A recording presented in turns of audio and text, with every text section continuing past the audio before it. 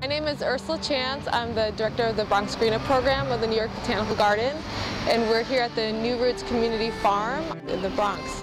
When we had the site first just completely bare, vacant lot, we realized that it has an 8% slope, and you really can't just start building, the different parts of a garden on an 8% slope without dealing with the massive erosion problem that we were seeing.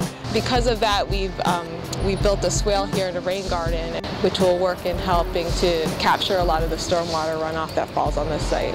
And both the swale and the rain garden do the same thing, essentially, where they convey water. So the water, it's meant to just sort of stand there and slowly be conveyed into the earth below it.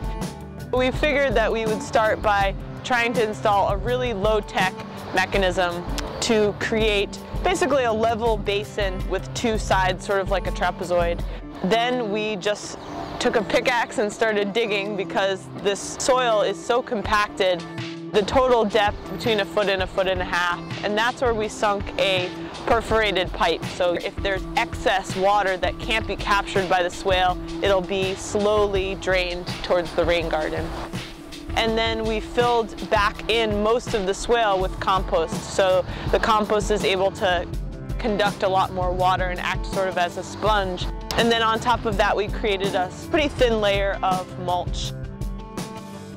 The basin of the swale is going to pretty much be wet for most months of the year, so you really have to choose plants that are able to take up a lot of water throughout their growth period.